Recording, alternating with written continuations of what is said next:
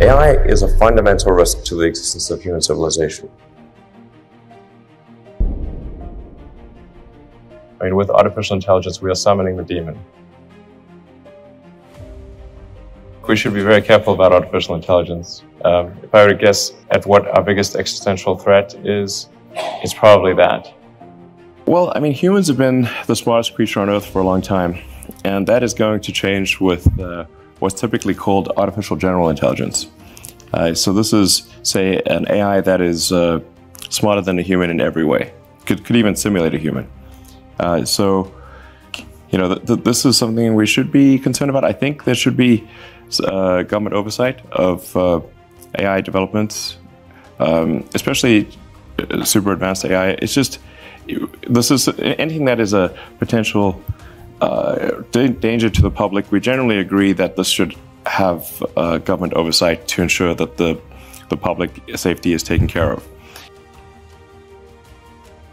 The advent of artificial general intelligence is called the singularity for a reason, because just like a black hole, which is a singularity, it's difficult to predict what will happen.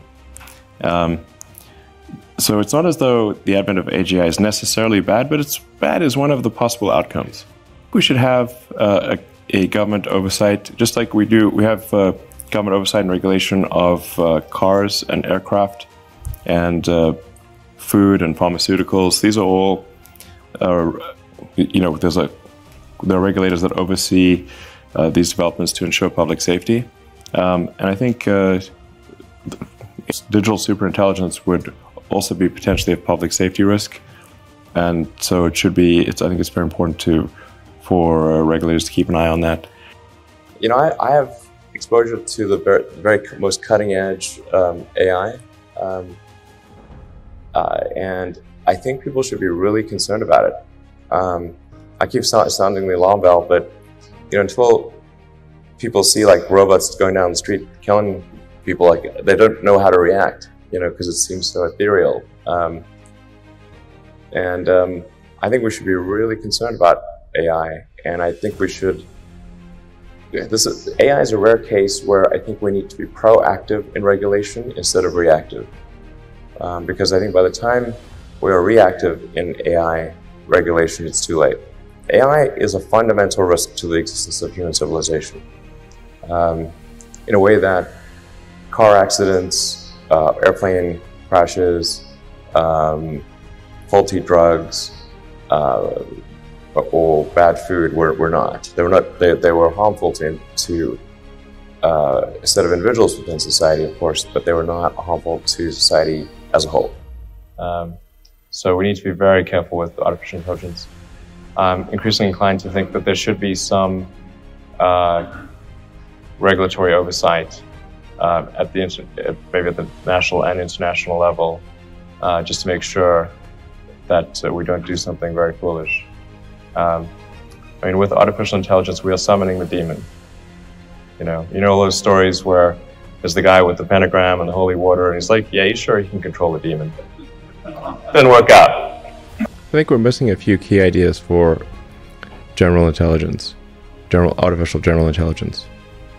But it's going to be upon us very quickly, and then we'll need to figure out what shall we do, if we even have that choice. But it's amazing how people can't differentiate between, say, the narrow AI that, you know, allows a car to figure out what a lane line is and you know, and navigate streets, versus general intelligence. Like, these are just very different things. Like, your toaster and your computer are both machines, but one's much more sophisticated than another. Do you think we will ever create an AI system that we can love and loves us back in a deep, meaningful way, like in the movie Her? I think AI will be capable of convincing you to fall in love with it very well. And that's different than us humans? You know, we start getting into a metaphysical question of, like, do emotions and thoughts exist in a different realm than the physical? And maybe they do, maybe they don't, I don't know.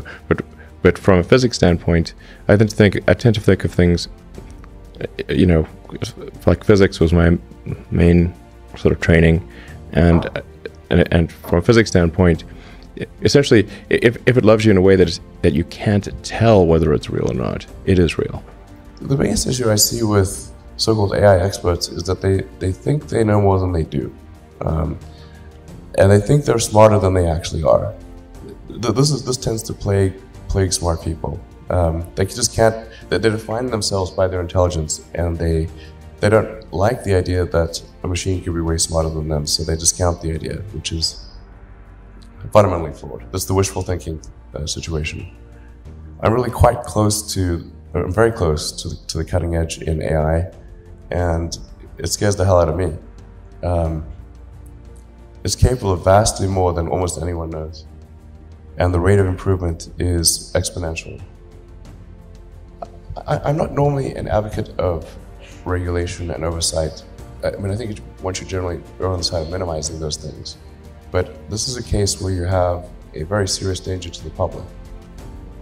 And so therefore, there needs to be a public body that has insight and then oversight on to confirm that everyone is developing AI safely.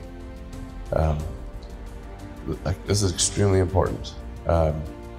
I think the danger of AI is much greater than the danger of nuclear warheads by a lot. And nobody would suggest that we allow anyone to just build nuclear warheads if they want.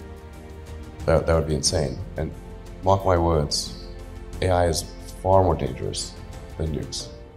Far. So why do we have no regulatory oversight? This is insane. The best of the available alternatives that I can come up with, and maybe somebody else can come up with a better approach or better outcome, is that we achieve democratization of AI technology, meaning that no one company or small set of individuals has control over advanced AI technology. I think that's very dangerous. It could also get stolen by somebody bad, you know, like some evil dictator or country could send their intelligence agency to go steal it and gain control. It just becomes a very unstable situation, I think, if you've got any incredibly powerful AI. You just don't know who's going to control that. Just be very careful in how we adopt artificial intelligence, and to make sure that researchers don't get carried away. Because sometimes what happens is a scientist can get so engrossed in their work, they don't necessarily realize the ramifications of what they're doing. So I think it's important for public safety that we, governments keep a close eye on artificial intelligence and make sure that it does not represent a danger to the public.